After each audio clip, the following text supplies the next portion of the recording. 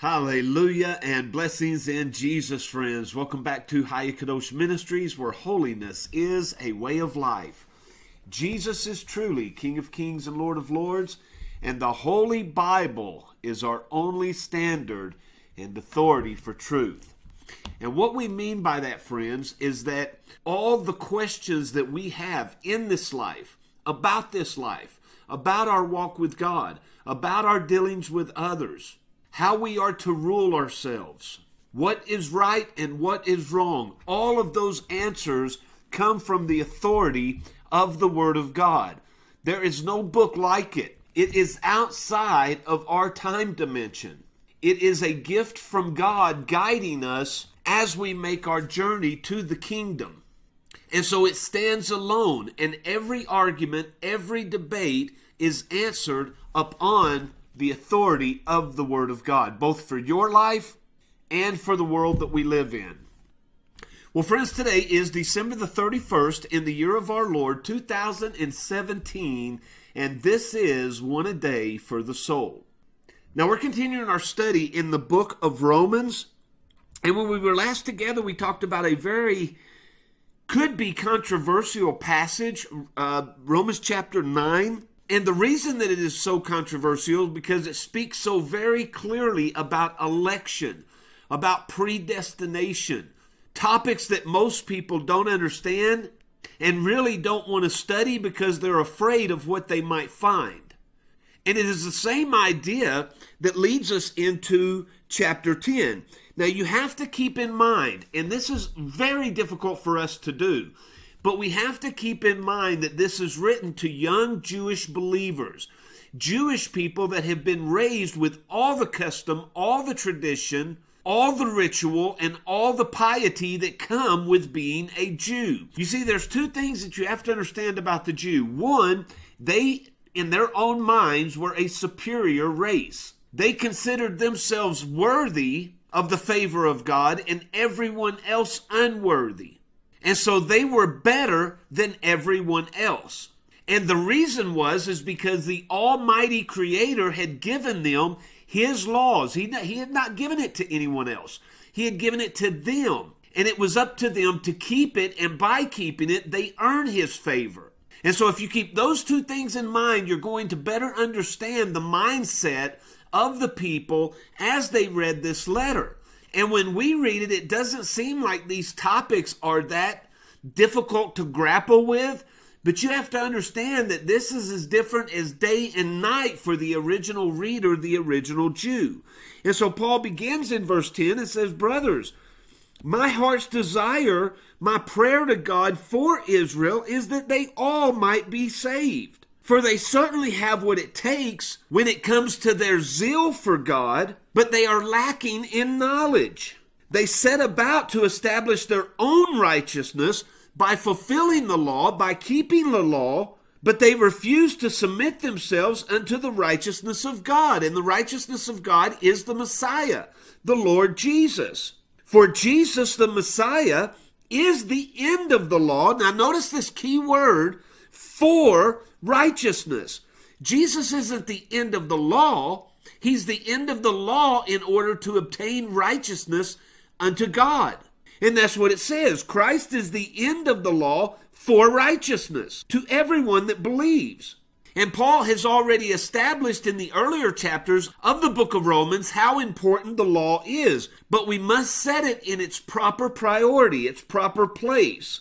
It's grace first, then the law, then obedience. It's surrender, then practice. And so it took a great amount of effort for the Jewish people who had not surrendered to the Lord Jesus Christ. It took a great amount of effort for them to constantly be striving to earn God's favor.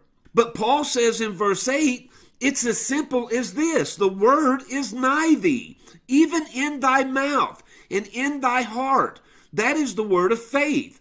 And if you will simply confess with your mouth the Lord Jesus, which may be easy for us to do today, but friends, this made them a heretic among their brethren, among other Jews. They were denouncing the way other Jews looked at it, the God of the Old Testament, Jehovah, and they were serving a new God, a different God, the Lord Jesus.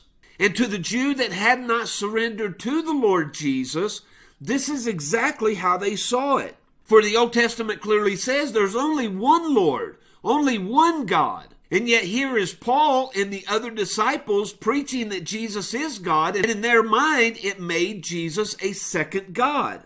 And that was an abomination. It was blasphemous to the Jewish people.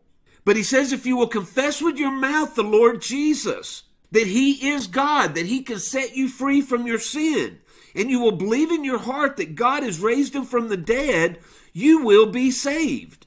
And so this is the first point that Paul is attacking the Jewish faith on, is grace, faith over works. But remember, their second mistake was seeing themselves above all other people. And Paul says in verse 12, there's no difference between the Jew and the Greek. For the same Lord over all is rich unto all that call upon him. Whosoever, doesn't matter what nationality they are. Doesn't matter what color they are. Doesn't matter what race they are. The promise isn't to the Jew only. Whosoever shall call upon the name of the Lord shall be saved.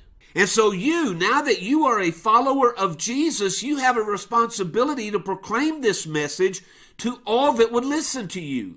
And that's what he says in the following verses, picking up in verse 14. He says, how shall they believe in him whom they have not heard?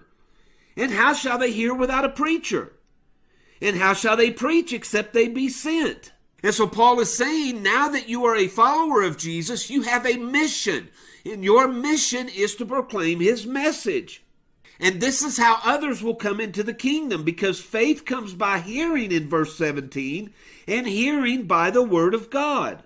Now be careful and don't think yourself better than them because you have decided to surrender and follow the Lord Jesus.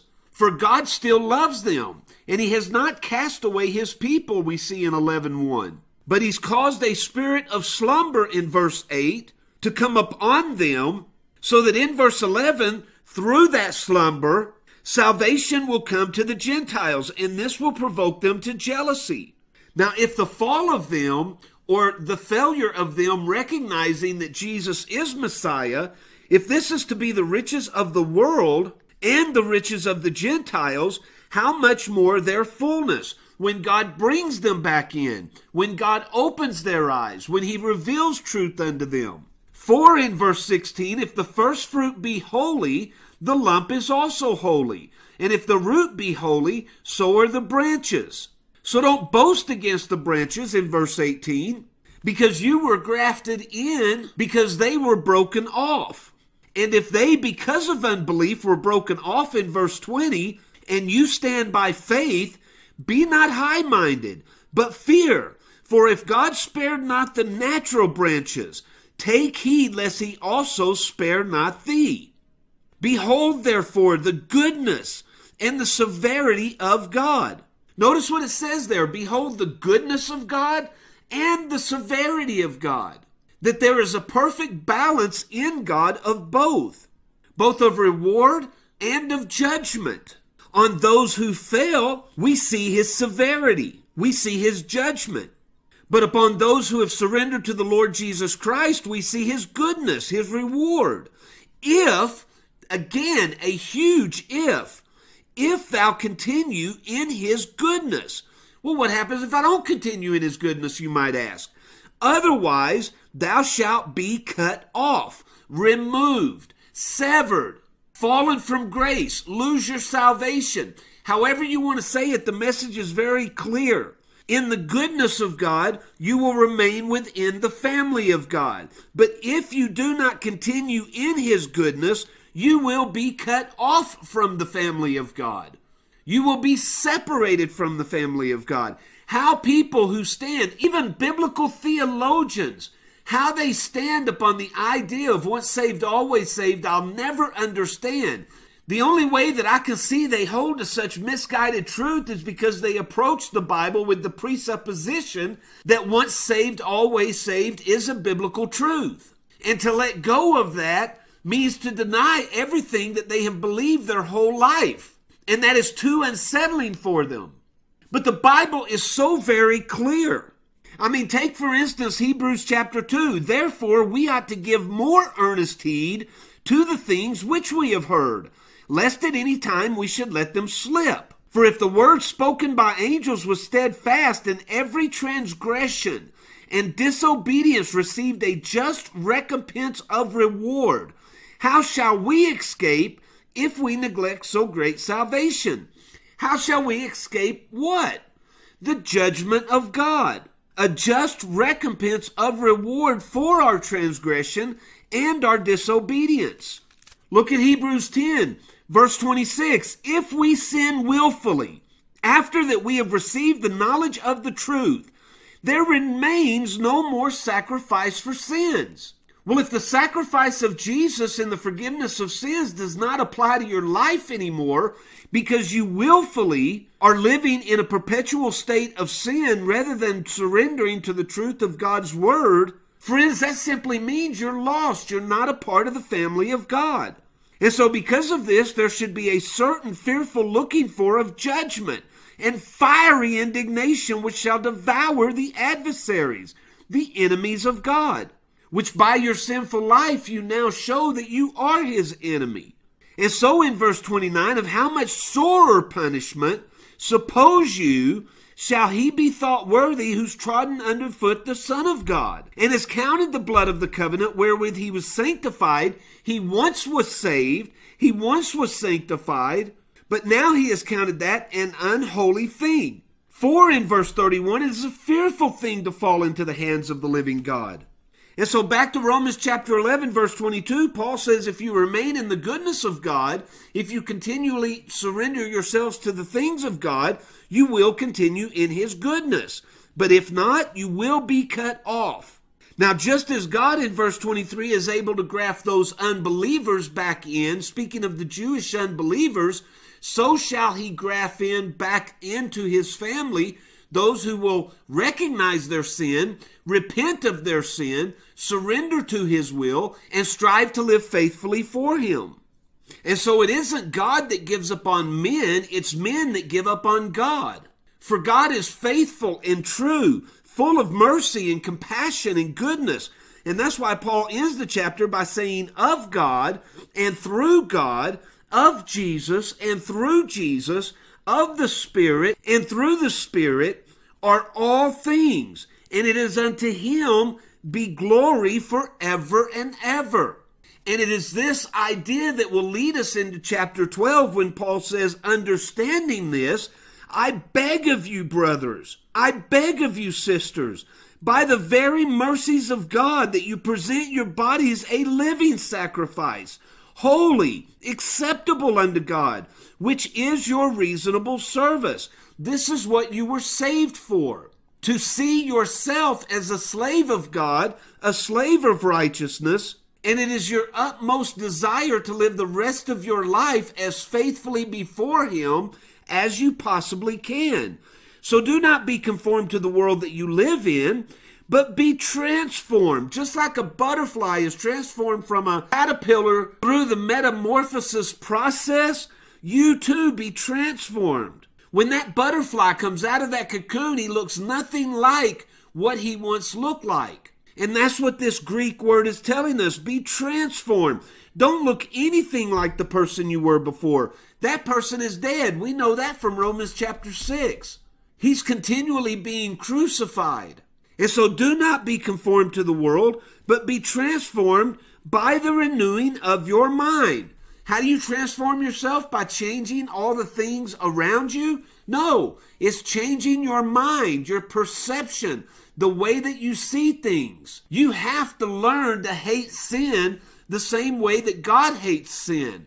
And once you see sin through the eyes of God, you are far more unlikely to commit such sins.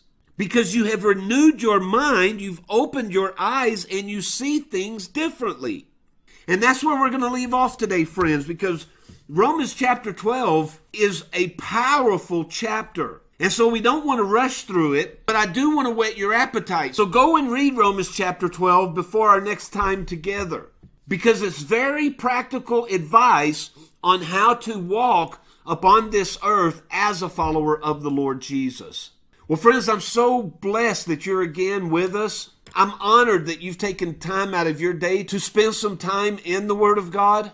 And I pray that the Word of God is having a direct impact on your life, in your life, through your life, and that you are becoming a better follower of Jesus each and every lesson, each and every step along the way. Now may your journey be blessed today, friends. May your hearts be full of joy and your lips full of praise. Now, as the Lord Jesus wills, and until next time, I truly love you, friends. I'll see you on the next video.